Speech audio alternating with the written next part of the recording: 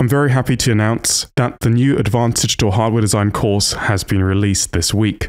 In this video, I'd like to show you what this course is all about, what you will learn, and how to sign up. I've released the Advanced Digital Hardware Design course under the Federvale education platform, which was created by Robert Ferenek, who himself has really cool courses and a great YouTube channel. I'll leave links to this in the description below if you'd like to sign up to the Advanced Digital Hardware Design course, as well as I also have the previous course from last year, the Mixed Signal Hardware Design with KiCad. If you'd like to learn more about the course content, you can either go to the Federvale education site or go to my website at fils-lab.net/courses.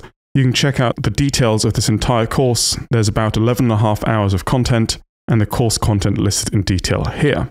The Advanced Digital Hardware Design course walks you through the entire design of this AMD Xilinx Zinc system-on-chip based printed circuit board that I featured on this channel before. This course is tool agnostic, so it doesn't matter if you're using KiCad, Altium Designer, Eagle, or whatever, but it will guide you through the main principles all the way from a system-level design, schematic capture, PCB design layout and routing for high-speed peripherals, interfaces, and so on. Everything you need to pay attention to. This can be applied to FPGAs, system-on-chips, CPUs, advanced microcontrollers, and so on. This particular board, which was designed specifically for this course, features a 400-pin BGA system-on-chip which can run embedded Linux, is half FPGA. Attached to that is 1 GB of DDR3 memory, and the course will show you all about termination, layout and routing, part choices, and so on. We have a bunch of switching regulators, 0.5mm pitch BGA eMMC memory, Gigabit Ethernet, USB high-speed, and more. The course will expose you to all of these ideas and how to incorporate these parts into your system. Lesson 1 gives an overall introduction to the course, what you'll be learning, as well as looking at the course hardware we saw at the beginning of this video called the ZettBrett. And this is the focus of the course, guiding you through how I went about designing this hardware, what to pay attention to, and this is of course applicable to any advanced digital hardware design. You'll also see that the course again is designed to be ECAD tool agnostic. You can follow along with your own design using whatever tool you're comfortable with. The target audience and prerequisites are also detailed. This is not a beginner course. This is for people who have experience designing their own circuitry and PCBs, for example for microcontrollers and some basic digital systems that would like to step up their game and tackle high-speed interfaces, BGA packages, and so on. There are various course materials that come along with this course, as well as a certificate for successful completion and handing in screenshots of your own advanced digital hardware design. Once we have the basics out of the way, we can look at lesson 2, which is the system level design, seeing why we even need to use FPGAs or system on chips and when we shouldn't use them, what that brings with it with regard to complexity and cost, what manufacturers and tools there are available, and so on. Then, taking the ZettBrett as an example, we'll go through the system specification, what requirements we need to set up, looking at reference designs and system on modules, and then doing a very basic high-level part selection procedure for all of the main elements on the board.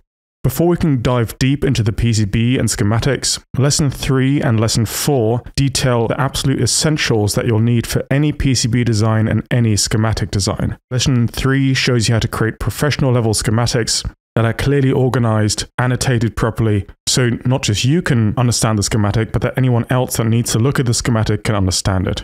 Lesson 4, at 1.5 hours in length, gives you all of the fundamentals you need for high-speed digital system design, including, for example, BGA design basics and fan-out. How do we size these particular vias? Why do we have these grounded vias, known as transfer vias, and how do we place them? How do we section our PCB? So how come all the power section is over here, Ethernet is in the top right, and so on? How do we do delay tuning, so all these squiggles and meanders you see? And how do we include then the package delays if, for example, our FPGA or system on chip? I'll also show you how to do footprint designs using the datasheet, and also the schematic symbol designs as well. As the ZettBrett is double-sided, I'll also show you some techniques of how to navigate that with through vias. Lesson 5 tells you all about build-up, stack-up, and controlled impedance. Build-up is essentially what materials do we use, what copper foils, prepregs, cores, and dielectrics, how do we choose them, and how do we use them to define controlled impedance stack-ups. I'll go through all of the basics and how to talk to your manufacturer, how to get all this information, then also moving on to stack-up design, so how do we know layer 1 should be signal, then ground, then power, then signal, and so on. How do you design your own stack-ups? Importantly for high-speed digital design is of course impedance matching, and we'll go through all of the basics, showing you when it's necessary and why it's necessary, looking at critical lengths for analog and digital, Control impedance basics, how do we even calculate this? How do we calculate it for microstrip traces, for strip line traces, both for single-ended and of course differential pairs? Again, talking with your manufacturer, and I'll show you all the steps involved. Oftentimes we might need to use power planes as references, such as in the ZettBrett, and I'll show you when this is a good idea, what to watch out for, and when not to use these. I'll then also show you how I communicated with my manufacturer and discussed impedance control and figured out a build-up together. Lesson 6 is one of my favorite lessons, and this is on power and power distribution networks. Looking at all non-ideal elements, such as voltage regulator modules, traces, vias, planes, and capacitors. How do we size them? How do we choose the specific number of capacitors, and where do they need to be placed, and how do they need to be attached to various parts? We'll then also look at the switching regulators. How many we need? How do we size them, and how do we know which voltage rails we need for these complicated digital parts? We'll also go through, for example, non-idealities of capacitors, looking at their frequency characteristics, their derating, how we can model these non-idealities. And then also do a SPICE simulation of a simple power distribution network, looking at effects of trace widths, sizes, different types of capacitors, and how do we get this information from manufacturers, and what impact does it have on our power delivery system. In Lesson 7, we'll look at the FPGA and system-on-chip config and I/O. How can we figure out what all these pins mean, and why do we need to pull some of them up, or via certain value resistors? How do we design USB to UART and USB to JTAG circuitry? How do we do a pinout for the processing system, and why do we need to attach all of these components? For FPGAs, how do we do the pinout? Where can we attach clocks? This is all discussed in Lesson 7. Lesson 8 then deals with DDR3 memory and termination. First of all, termination. How come we need these parallel termination resistors? What value? Why are we pulling this up to the specific voltage? And what do these decoupling capacitors do? We'll look at series and parallel termination, looking at VTT regulation and so on.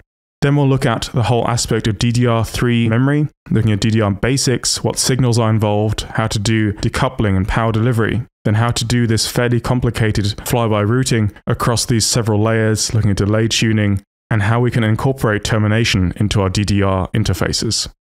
Lesson 9 is then concerned with the first high-speed peripheral. This is Gigabit Ethernet, looking at the basics, what signals we have, how to route them, lay them out, the choice of a physical layer, which is our interface between our system-on-chip or FPGA and, for example, an RJ45 connector. How do we figure out all these strapping resistor options? How do we feed clocks, and what clock sources do we need? And how do we create the schematic? Then, of course, also looking at the layout and routing of such a physical layer and the interfaces to the system-on-chip and FPGA and RJ45 connector. What do we need to take care of with regards to impedance control, diff pair routing, and so on. Lesson 10 will then examine the USB 2.0 high-speed on-the-go system. Again, looking at what physical layers we have, how do we choose them, how do we set these up in a schematic, but then also how do we route this out? What do we need to take care of when it comes to ULPI interfaces and so on. This lesson, however, also covers eMMC memory, the basics, the SDIO interface, but quite interestingly, we'll look at this 0.5mm pitch BGA and what techniques we can use to route this out without additional PCB cost. Lesson 11 then gives the final touches in manufacturing. So how do we do layer indexing? How do we add fiducial markers? Looking at the edge stitching, why this is needed, copper pulls on signal layers, and so on. We'll also see how to generate manufacturing documentation and assembly documentation, again regardless of the tool we're using, what's important and what you need to communicate to your manufacturer. Also following the ordering process, for example getting a quote, adding design information, and what the costs and lead times were for a design such as this.